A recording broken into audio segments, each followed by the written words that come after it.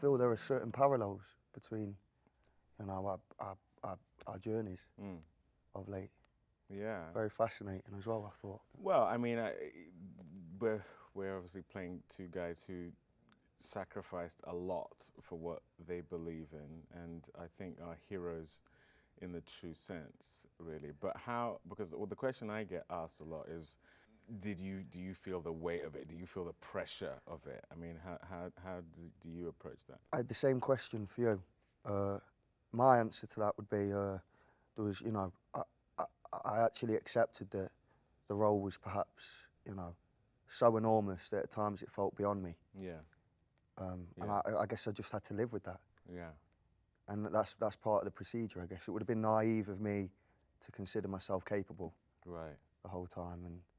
But were there moments when you were doing it that you did feel, this is beyond me, I don't know how I'm going to do it, and it wasn't until you were actually shooting? Because I know that I felt that playing Dr. King. There were literally moments I approached, I thought, don't quite know how I'm going to scale this mountain, but the call sheet says I'm doing it tomorrow, so I guess it's going to happen. Were there moments like that for you? For sure. You know, like you're on that conveyor belt and it moves at its own pace. Yeah. And you just got to keep up. So thankfully, Angie had a level of compassion where she understood that. And so I guess for that reason, it kind of went unspoken a lot of the time. Wow. And then there's a theory of just whittling down the here and now, whatever's present, concentrating on that. But as soon as I focused on, you know, the wider picture, it was kind of beast-like, you know. Yeah.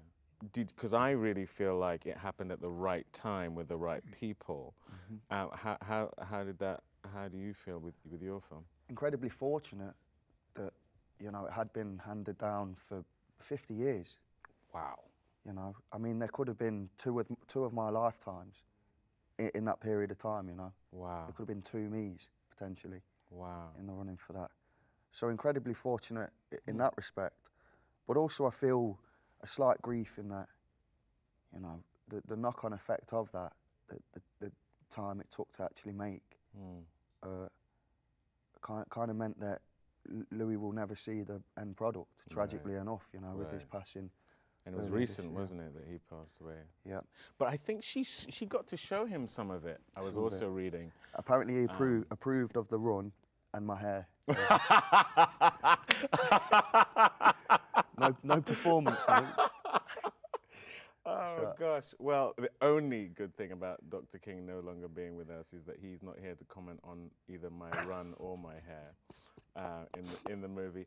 But it's so funny, we have that exactly in common, because it's 50 years ago that Selma happened. Account. You know, having seen what I was allowed to see, David, I'm excited, man. Oh, thank you. You know, no, really, really crucial.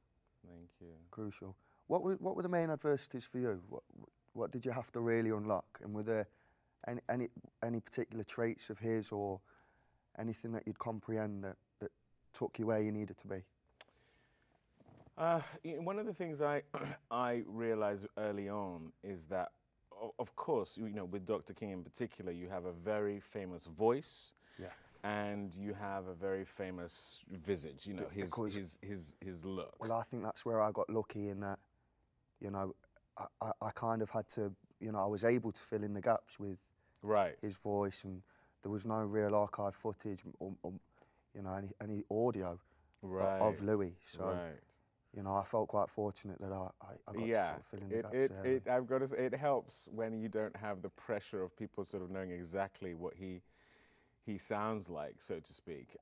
But, you know, so there were, in a sense, superficial things that you have to nail, which is the voice and the look, and it involved a weight gain for me. I saw that you dropped quite a bit of weight for your film as well, so there was a weight thing there. But for me, one of the thing I hadn't accounted for is that I had to take a gamble, which is that the more I read about him, the more I watched footage of him and spoke to people, there is a spiritual side to him that I just had to engage with.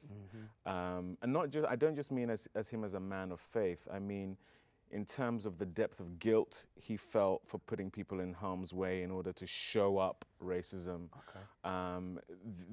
being away from his kids so much. They say when he died, he had the heart of a man twice his age. So he had gone through so much pressure. And, you know, so the hardest thing and the thing that I felt was most important was to make myself spiritually available to what that must feel like. And if I get that right, I hoped people would forgive anything else. Well, I'd learnt the distinction between mimicking and actually, you know, delivering. That's right. If you know what I mean. 100%. And there's a lot more depth to. 100%. And it's, you know, a lot harder to achieve. But what I do think people engage with is the human spirit, and that's where the mimicry comes in. If it's an impersonation, basically there's a kind of there's a wall between you and the audience. If it's an unveiling of the spirit of the human being, then I think people don't really mind what they sounded like or what it is. How like Louis am I? How like Dr. King? Would I do what Dr. King is doing right now? Would I do what Louis is doing? Am I strong enough? You know, I truly think we go to the movies to see a reflection of ourselves, and that's our job, I think. I had to gain 30 pounds, or what we would say back home, about 2.5 stone thereabout, to play Dr. King. But I saw the footage they showed me of you, quite a drop. There was somewhere you sort of looked healthy, and then somewhere on the boat when you guys were adrift, you just looked emaciated. And the biggest challenge, I guess, was drawing the emaciation, the exertion that was required in terms of energy, and you know, I'm playing this phenomenal human being, right? Who had this unreal stamina to him, almost superhuman. And so, you know, when you're feeling incredibly weak and tired and drained, you know, you're dodging bullets and swimming for your life over and over again. Right. And that involved a lot of exercise without refueling. That was tedious.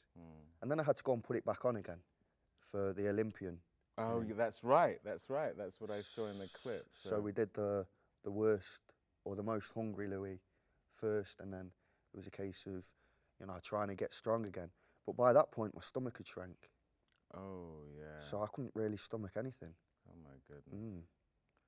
That's kind of torturous, you know, because they're saying finally you can eat. Right. But I couldn't. Physically. What kept you going? I mean, in those moments? I think the responsibility. Yeah. I think just the idea that, as far as I knew it, I really, you know, fantasised the idea of him seeing it first and foremost, along with his family, along with people that knew him. So I had a responsibility to do justice to that. And I guess the threat of failure is what, you know, kept me going. That keeps many an actor, I would say that's our fuel there. I'd hoped I'd get over it at one point. It never goes away. It never goes away. I did a job with Judi Dench, and she confirmed the fact that it never goes away. She's lovely, isn't she? She's wonderful. Yeah, bless her. What a babe. Really, really wonderful. What an absolute babe. I fancy her. You do? I do, yeah. Okay.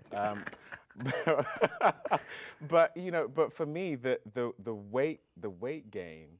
I mean, you know, people would always say, "Oh, that must be so great just to get to eat whatever you want." And I had to, like, at 11 at night. That's the time to go hard. That's the time to get the lasagna, get the cake, get the ice cream. No one has any sympathy for you, by the way, when you have to weight gain, particularly ladies. When you say to them, "Oh, I really struggle to keep the weight on," literally, their eyes roll and they walk away from me. So I think they're going to prefer you to me on the weight front.